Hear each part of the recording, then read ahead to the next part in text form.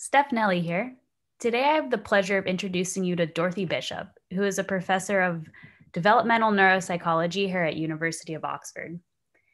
Dorothy's research focuses on trying to understand the nature and causes of language impairments in children.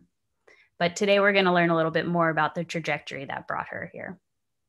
So to start things off, Dorothy, would you mind telling us a bit about where you grew up? Sure. I grew up in Ilford in Essex, so I'm an Essex girl. And I lived in the same house for the first 18 years of my life, so very uneventful childhood in the suburbs east of London. Okay.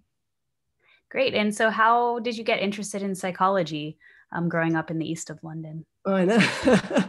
Well, at school I was interested in science and biology, I guess, but I also had this fascination with what made people different from each other. I think that was the thing that still intrigues me, is why, you know, different people react differently to the same things. And I applied to go to read, in fact, philosophy and physiology in Oxford. So they used to have the PPP degree, which was, people typically did philosophy and psychology, or psychology and physiology. And being difficult, I actually didn't want to do the psychology bit. And that was because I had actually read a little bit of Freud and Jung and really not liked them. And to my mind, this is what psychology was. It was that sort of stuff.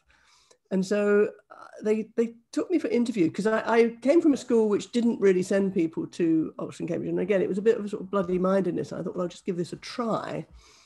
And so you had to sit an entrance exam in those days, which I did. And I was rejected outright by Cambridge, who clearly saw no promise in me at all, but also somehow saw a little spark there. And they invited me up for interview.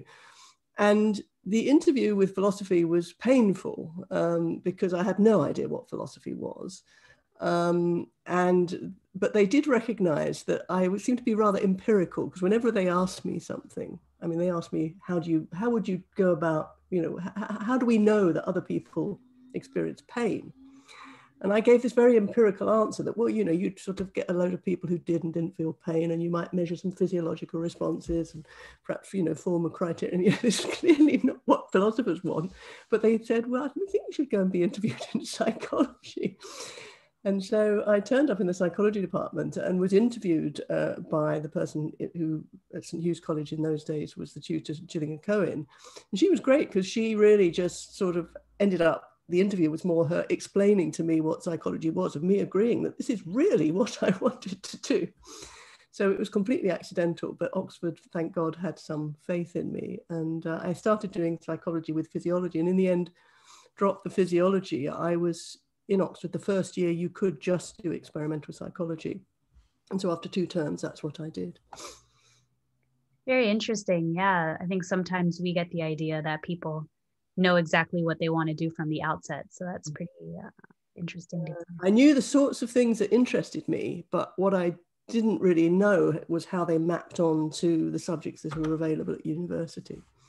And certainly, I mean, psychology still suffers, I think, from the fact that it, you know, in the popular mind, it covers this vast array of stuff, ranging from the sort of, you know, just sort of books on how to make yourself more successful, right through from hardcore neuroscience. And I think that a lot of people don't appreciate that range, and that academically you can do quite sensible things in a scientific way, and it's still psychology. Awesome. So given that, is there kind of a piece of advice or something that you would like to pass along that you picked up along the way?